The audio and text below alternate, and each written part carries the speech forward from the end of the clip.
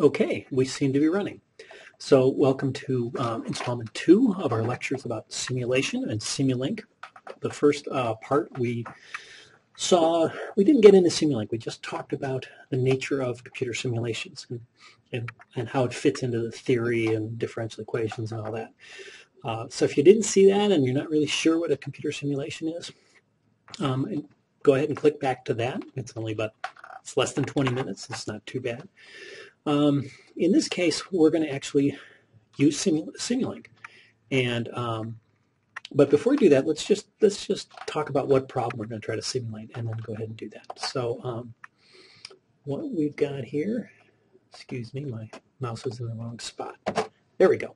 So we're mechanical engineers. Let's go with what we know, which is the spring mass damper problem, the ubiquitous spring mass damper problem.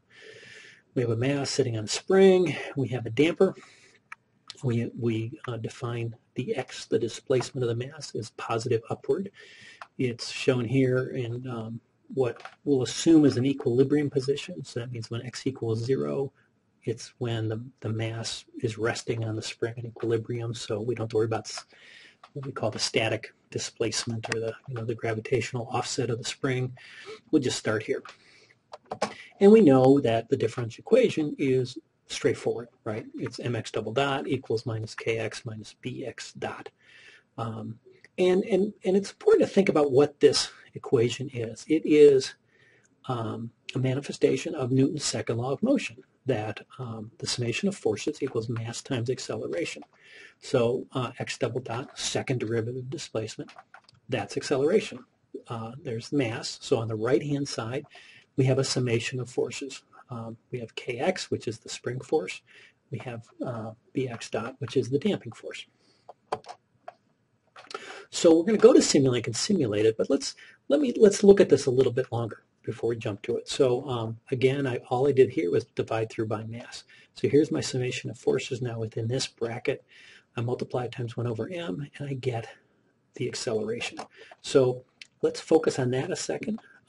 Remember, in our first video, we talked about how a computer simulation is really about integrating, right? It's about finding these derivatives and integrating them to find the values. We talked about state variables, which we'll get back to in a second. But clearly, this is the key to our simulation. If we can integrate x double dot, we get x dot, the velocity, and if we integrate that, we'll get displacement, and we've solved our problem. And again, as I mentioned before, this kx is the spring force. Obviously, that's Hooke's law. The minus sign just tells us that the spring's going to resist motion. If x is positive upward, so if x is moving upward, the spring's holding it back, right? And the more it moves away from its equilibrium position, the more it's pulling back. Similarly, this other component is the damping force. Same thing, it opposes motion, but instead of being proportional to displacement, it's proportional to velocity. And before we go to Simulink, let me kind of jump to the end. What we're going to do is build this block diagram. And I want to talk about this a second, because you may not be familiar with block diagrams. I assume at this point pretty much everyone's seen this, but let's just talk about it briefly. Each one of these lines represents a physical variable, and each one of these blocks represents an operation on those physical variables, okay, or mathematical variables, if you will. So I'm going to start right here in the middle. See this part I'm highlighting right here is a line that's feeding into this block, and this is the line where x double dot appears. This is where we've represented x double dot. So I'm going to start here and kind of work out. So x double dot goes to this block labeled 1 over s. And this is Simulink's symbology for an integration with respect to time. It actually is a throwback to the Laplace analysis. Here, quick aside, I hate that analogy. I hate using Laplace variables in this, because Laplace, as we mentioned in the last lecture, focuses on linear systems. This Simulink and the tools we're talking about aren't restricted to linear systems. But it is what it is. They've had this for over 10 years, so they're not going to change it just because I complain about it. So if we have the acceleration, x double dot, on this symbol line, goes through this first integration block, and what comes out of here is velocity. And just by convention. We label the integration blocks with its output. So the output of this integration block is velocity, and we just have another integration block. The output of that's displacement. So what we've got here is symbolically representing or instructing to the simulation package that we numerically solve this differential equation. So that's the easy part. This little symbol here on the end looks like a little oscilloscope, or it's supposed to, and it's how we're going to monitor, it's how we're going to look at the data as it comes out. Okay, let's go over to the front end of this block diagram. These triangles here, they all represent what they call them gain blocks, but they're just multiplying, they're coefficients, multiplying the input signal by whatever is inside this block, and that's what comes on the output signal. I've labeled these related to the coefficients they represent. So remember that equation we had, I'll just back up to that, showed that x double dot was 1 over m times the sum of these two elements.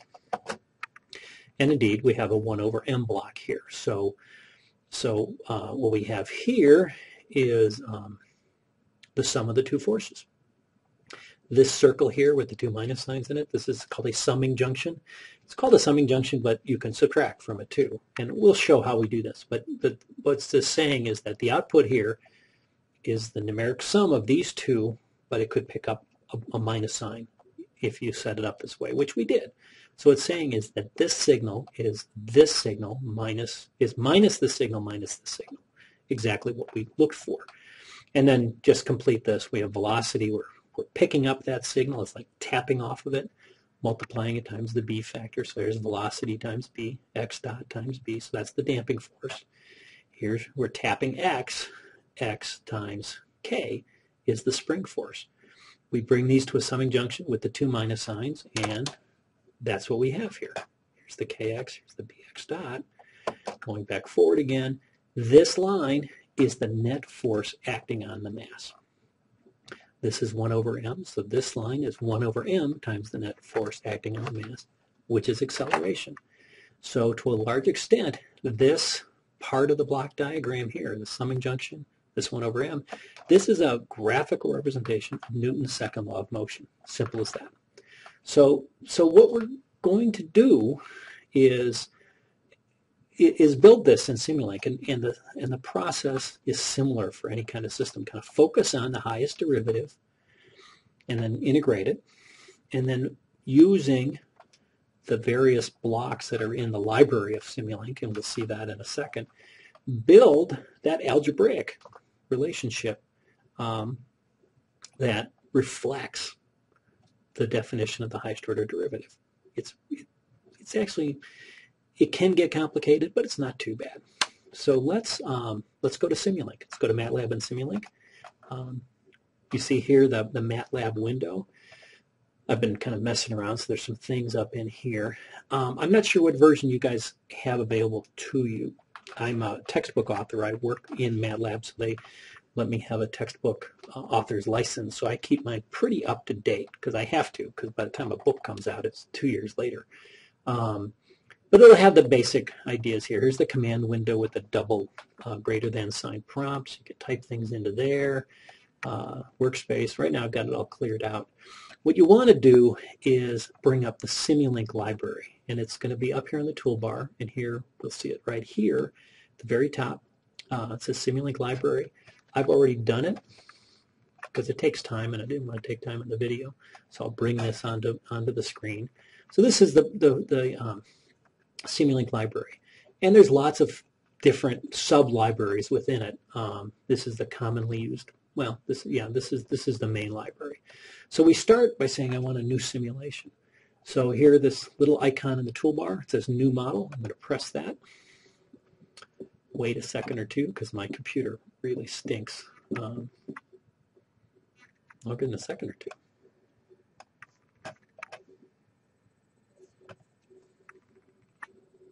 Dare I press it again to see what happens? Because what'll likely happen is I'll get two of them, right? Okay, it's coming up. It's just over on the other window. Let me drag it over to you guys so you can see it. There it is. Not sure what's going on here. My computer video is kind of screwed up. But it's just a blank slate. We build our block diagram on this window.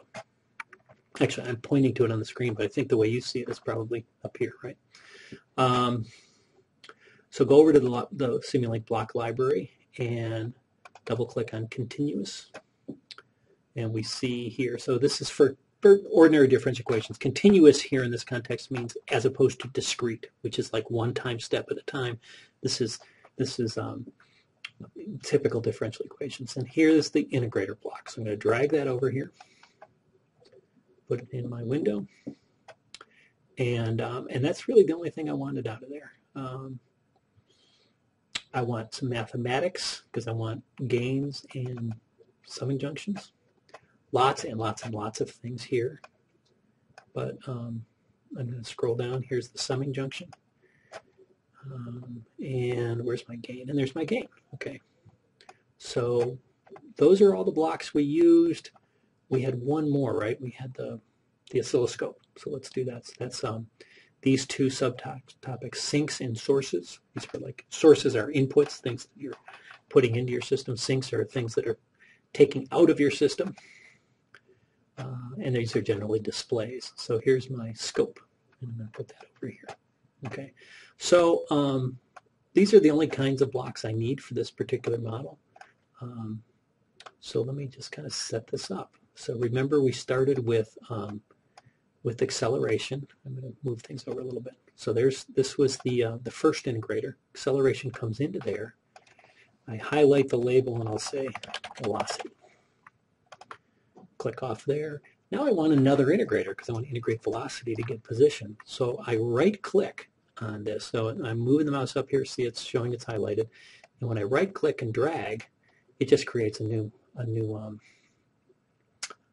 block that's the same as the other one. So instead you could drag another one from our library, or you could do a copy and paste, but if you just right click and drag, it copies it for you. And see, it gave it a new label called the velocity 1. That's all well and good, but I want this to say displacement. Okay. So let's connect these two up.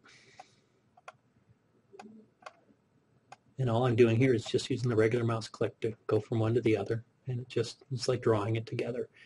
And remember that what we had before here was the gain, the 1 over m, and that. So let me link that. So there's the first row. There's the beginning of the simulation for a spring mass damper system. Remember the summing junction showed the two forces coming in with minus signs. Let's double click on there. I'm hoping your computer runs better than mine. This is annoying. It doesn't take this long normally. I just have a real old computer in my office. And you'll notice a little different background here. I'm in my office in Yankee Building today, not in my basement. So instead of those two plus signs, I'm going to put two minus signs. And you see it changed right away on my screen. So it's working.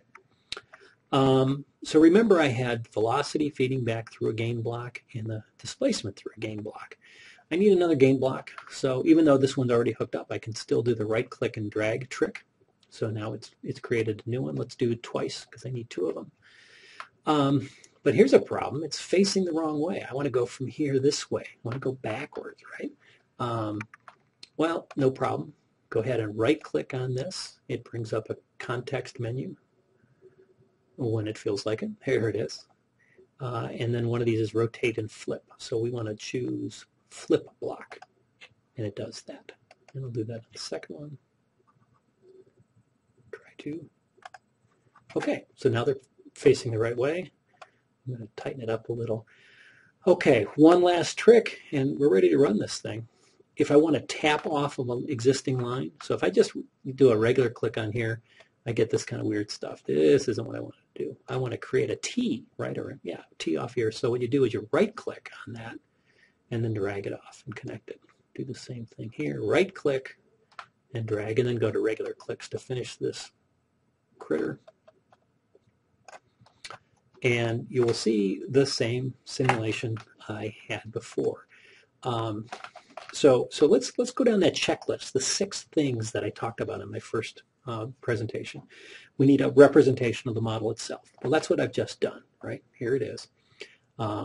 We need parameter values, so that'll be the next thing. We need initial conditions. We might have inputs. We need outputs, and we need run control parameters. So those were the 6 things. Let's look at the parameters. Well, these are the 3 parameters. Mass, in this case it's 1 over mass. This is the B, so I'm going to change that label to show B. And this is, well, it's not quite right, is it? So I get for not having my glasses on. Okay, so now this should look just like it did in my original one, the picture I had in the PowerPoint. So how do you change those values? Well, it shouldn't surprise you that you double click on them. Brings up a block diagram. Let's not pay attention to the, I'm sorry, brings up a dialog box. Let's not pay attention to these other things other than it just needs a value. So if the mass were, say, 1 kilogram, I'm gonna do something kind of silly here just to be clear.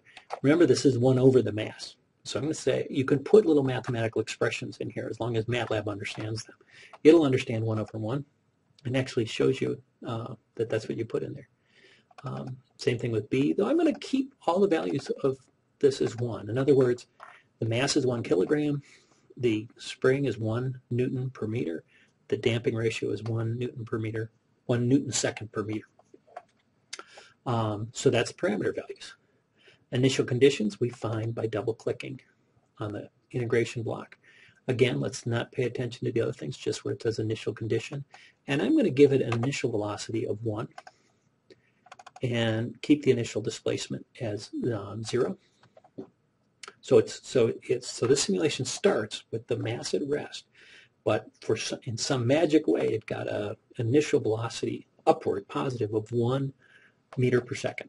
And if you think about that, if you remember from physics, this is similar to what happens if you hit it with a hammer, right? If you have a impact, and actually what you remembered in dynamics, an impulse, right? A very high value, short duration force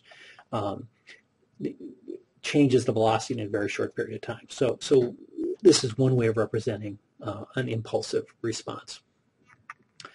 Okay, so let's go down our list. Structure of the simulation itself, that's the block diagram. Parameter values, check. Initial conditions, check. Inputs, we didn't really talk about inputs. The little picture we had with the block diagram didn't show any external forces acting on the mass, so we'll leave. We don't need inputs. Outputs, well, that's what the scope is for. We'll take a look at that in a second. And then the only thing left is run control parameters, which are always set by default. But the thing you can change real easily is this thing up here at the top, which is the final time. When does it stop? Because you want the simulation to stop at some time. So what this is saying is it'll run for 10 seconds in simulation time. And not surprisingly, there's the play button. So let's just press that and see what happens. It's thinking about it. Again, my computer's slow. There's the little progress bar down here. So that tone, that little damped bunk tone, says it's finished. I don't think I've got anything else open. You can't see anything, right? If you didn't put a simulation block, or I'm sorry, a scope block, you'd have no way of knowing what happens. So I'm going to double click on this, open it up. It's going to come to my second screen, I think. I'm going to drag it over when it opens up. And there it is. Now, looks pretty uninteresting. These scope blocks start with a scale of plus or minus 5. I'm going to expand it so you can get a better look at it. So you can see a little bit of this sort of spring mass damper response, but I want to scale it better. So there's this little arrow here that says auto scale, and here you go. So remember I said we started with a 1 meter per second velocity upward, and so here's the displacement. So we see it moving upward, goes up to about a ½ meter or so, turns around, comes back, undershoots. There's the equilibrium position, comes over, and so we have this fairly heavily damped but still oscillatory response. So I would leave it to you, and I suggest you do this, is look at that differential equation and with those parameter values, mass is 1, stiffness is 1, damping factor is 1, and look at the differential equation and say, okay, what would be the natural frequency of this system and what would be the damping ratio, the zeta, okay? Find those two values and then look at this response and convince yourself that those are consistent with each other, okay? And that's just not, I'm not doing that just to give you something to do because I think, you know, I think you're looking that you're bored and need more work. That's an essential part of computer simulation is when you get a response, does it make sense? You know, does it pass the, you know, the smell test? And I've already done that for this particular response. I've already said, okay, I did the math in my head because I do this all the time. And I said, yes, for both natural frequency and for damping ratio, this makes sense. So that's the beginning of it. We've gone about 20 minutes. That's about as long as I'd like to make these videos. Let me do one more thing, and then we'll pick this up with part 3. Let's change a parameter and see what happens to the response. So let's say the spring stiffness isn't 1, but it's 2. So we've made the spring twice as stiff. And we should ask ourselves the question, what do we expect to happen with a stiffer spring? Will it oscillate more or less? Will it have more overshoot, less overshoot? Will it be its oscillations be faster or not? And so let's we can think that through. Well, going back to what this response looks like. Obviously, with a stiffer spring, it's going to meet resistance, more resistance as it goes up. So I wouldn't expect it to go as high. So this peak was about 0.55. I would expect when we run the simulation again, that'll be smaller. I also expect it to be faster. Natural frequency is radical k over m, right? Square root of k over m, so bigger k, higher frequency. Will it be more oscillatory or less? In other words, more ringy or not? I'm not sure. That's a little subtler, and I'll leave that for you to figure out. So I'm going to press the run button here. Again, it's taking way longer than it should. I need a new computer in my office. Tell Dr. Savick I need a new computer. There it ran. Again, let's hit auto scale, and we'll see that, yes, if you compare those two responses, my prediction was pretty close. Remember, it peaked at 0.55 before. Now it peaks about 0.45. You'll notice that I didn't really explicitly draw this out, but the natural frequency is faster. It's not as slow as it was before. And it's a little ringier, too. It looks like it might do this for a little longer. So it's a little less damped on a relative scale. So that's enough for this video. That should give you a flavor for it. So before you go to part 3, do this. Have this, run the simulation. Look at the differential equation that describes the spring mass damper system. See how it relates. Convince yourself that these responses make sense, and then we'll have some more fun. We'll introduce some nonlinearities in part 3. So that's it. Thanks a lot.